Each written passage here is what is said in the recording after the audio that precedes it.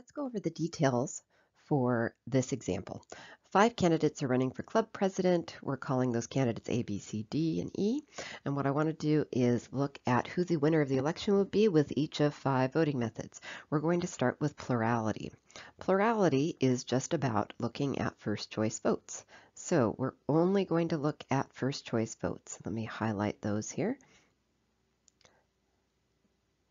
So we're only looking at those. So we're going to slowly look at each candidate in turn. If I look at A only has 1 vote as we look across. If I look at B has several places where they have votes. 3 people, 4 people, and 2 more. So that would be 9 altogether. C has 4 people who voted for them. D has 6, and finally E had 2 votes. How plurality works is it's whoever has the most votes, and B has the most votes, so B wins with plurality.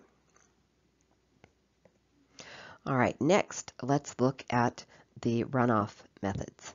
We'll start with top 2 runoff.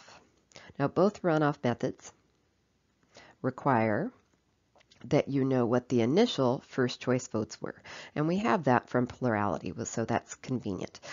With top 2 runoff, we're going to take the 2 candidates who had the most votes in for first choice. And so that would be B, who had the most votes, and then D, who had the second most votes. So we're going to use those 2 candidates, and we're going to look at how they would do if you redistribute everyone else's vote. All right, so redistributing other people's votes. First off, A. So A's vote, 1 vote came from here. And if A's vote gets redistributed, it would initially go to E, but E is out of the race, so then it goes D, and D is still in the race, so A's vote would go to D. So 1 vote from A would go to D. Now let's look at, say, E's votes. E's votes came from this column. E had 2 votes, and those 2 votes for E, first off, they would go to A, but A's out of the race. They would then go to C, but C's out of the race. So then they go to D, and D is still in the race, so those 2 votes go to D. And then let's take a look at the remaining candidate who has been eliminated, and that would be C.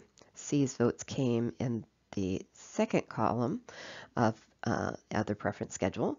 And so if we look at C's votes, C would initially, their votes would transfer to A. A's not in the race, so then their votes transfer to D.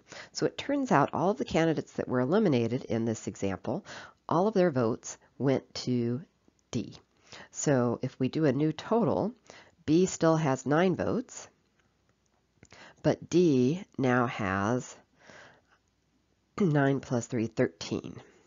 And one way to check to make sure you've gotten everything is add those total votes together. 9 plus 13 is 22 votes, and if we look at the beginning, we had 22 people voting at the beginning, so we have all of the votes, so that means we now see that D has a majority, so D wins top 2. So far we have B winning for plurality, D winning for top 2.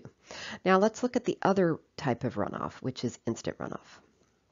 Now instant runoff, you eliminate candidates one at a time in terms of the candidates with the least votes. I'm going to erase my markings up here to make it a little clearer what we're going to be doing. So the candidate with the candidate that had the least votes to begin with, so go back up to where we were looking at them initially, up at the plurality votes, the first choice votes. The candidate with the least votes was A, so that's still the case here.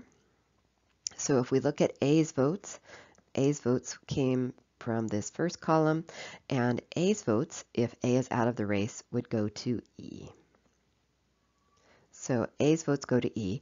And now E is still in the race because initially with instant runoff, we just simply take out 1 candidate. So B was still there with 9 votes, C still had 4, D still had 6, and E still had 2. When we redistribute A's votes and they go to E, then E now has 3 votes. We now look to see if anyone has a majority. Well, there's 22 votes altogether in this race, and no one has more than half of that. So we have to continue to eliminate.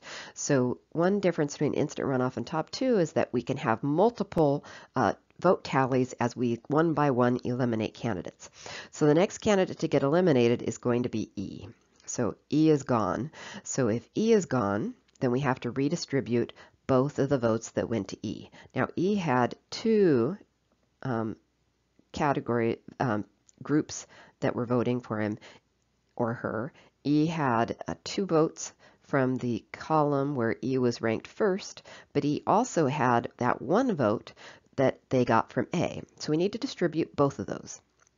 So let's re-examine the vote distribution. Now, B still has 9, C still has 4, D had 6, but now we're going to take that 2 and that 1 vote and redistribute.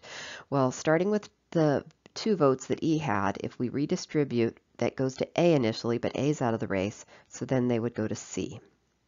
So C gets 2 of the votes that E had. Now, the other vote that E had originally came from A, so if A is out of the race and E is out of the race, then that single vote goes to D. So D gets 1 more vote. So you have to be careful about looking at exactly where those preference votes came from and who would be the next in line. So even though E had 3 votes in the last round, 2 of those votes go to C and 1 goes to D. When we do the tallies here, B still has 9, C now has 6, D has 7.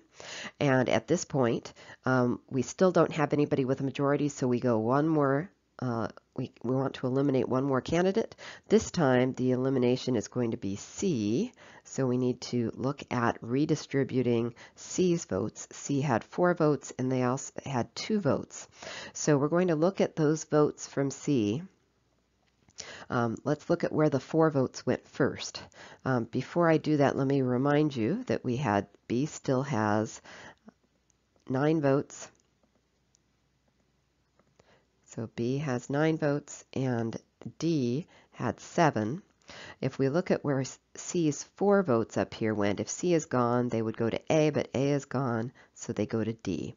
So C's 4 votes go to D, so D now has 11, but then let's look at the 2 votes that C got from E. So if we go back to where C's votes were from E, these 2 votes would now go to D. So D gets 2 votes. And so now when we look at a new total, D has 13 votes. So it ends up giving us the same result as top 2, but that's not always the case when you eliminate candidates one at a time. But in this example, we do get the same result from both runoffs. So with plurality, B wins, with top 2, D wins, and with instant runoff, D wins.